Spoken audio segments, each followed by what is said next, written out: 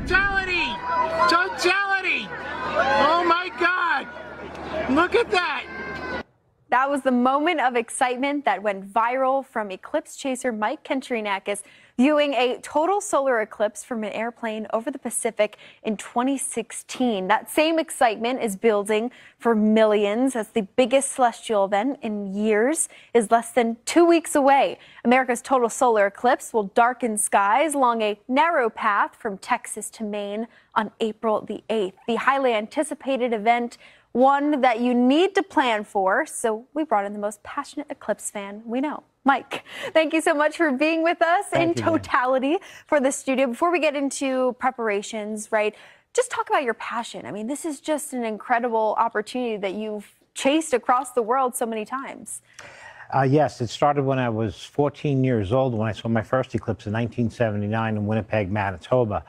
And I didn't know what got to me, but I said, this is really, really interesting. And I said, this is something, I need to see it again. But I didn't get my second chance to see totality until 1998 in Aruba.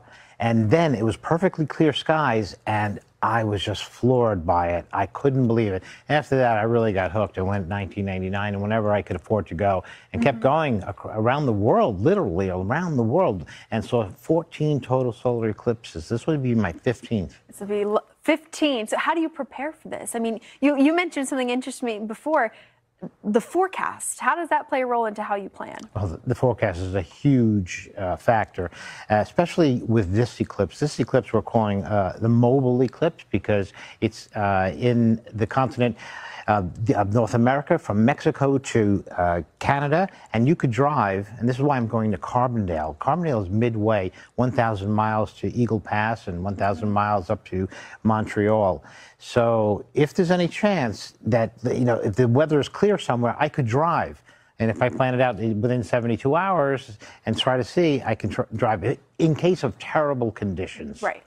Well, that's a great point. I mean, there are so many cities that are underneath totality, right? How do you pinpoint exactly where to go? So for you, you're saying this is like that middle point where you could get to a couple different areas given the closer we get to the forecast. Yes, yes. I like to look within 72 hours. People are looking now into outlooks. Often those outlooks do not exactly match to what they'll be. And I don't find it as constructive to spend my time focusing on that necessarily, because I already know where I'm going. Right. And I'm going there for many reasons, because I'm being involved with Carbondale. I went there the first time. I mean, it's a great thing that the eclipse is happening there twice, which is kind of rare. So to get to see the eclipse twice in the same spot is unusual. So, and they're a great group of people at Carbondale University, and we're working with NASA Edge. And we're also doing television coverage coast to coast from Mazatlan, Mexico, all the way to Newfoundland, Canada. So that's something also I'm involved, I know about, I'm passionate about. And the eclipse, so it's unique for me. So I'm looking forward to it. And is there anything in particular about this upcoming total solar eclipse that's so exciting or unique?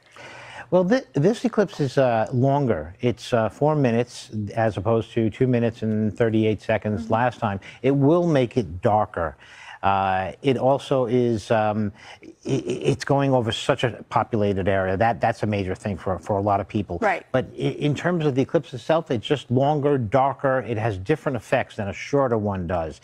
So in that case, it's impossible to describe it, but it's different in that way. And that's why every single eclipse is different. It has its own signature.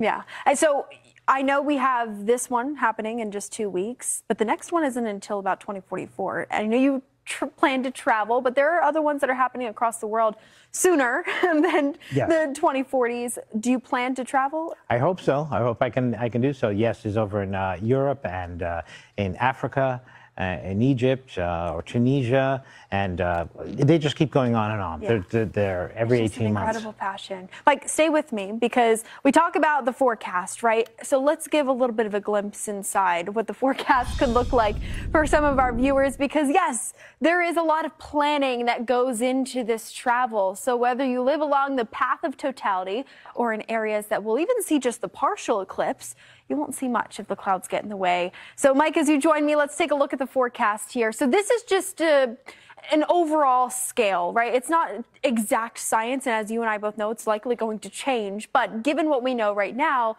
there's pretty high confidence that in these green areas along the 95 corridor and then out, say, over parts of the southern plains, cities like Dallas, Little Rock, maybe even St. Louis could see a better opportunity of less clouds to block their view. Wow, this is pretty interesting. This is my first time looking at the eclipse, and the air, it's exactly the opposite of what the long-term predictions were in the climate. And what I've been saying to people is that anything can happen in this path. It's unique to this path is the weather. And there's so many different cities here. So when you look at this and you think, okay, there could be a better chance for cloud cover up across, say, the Great Lakes, how would you think that would impact maybe how people should view the eclipse themselves? Because you've seen the eclipse in an airplane, right? So the view where there's no clouds obstructing it versus being on the ground. Well, one thing I do like is that when you get to the eclipse path toward the end, the sun and moon are lower in the sky, so it makes it more relative to the ground. And it gets a little bit of the moon illusion. It's not that low, but it actually looks larger. So up in the north, to see it in such a beautiful place with the falls and the lakes, it's really ideal to see an eclipse. All right. Well, we're going to be watching this forecast closely, and we're going to be following you. Mike Kentrinakis, thank you so much for being with us on Thank you, Jerry. My pleasure.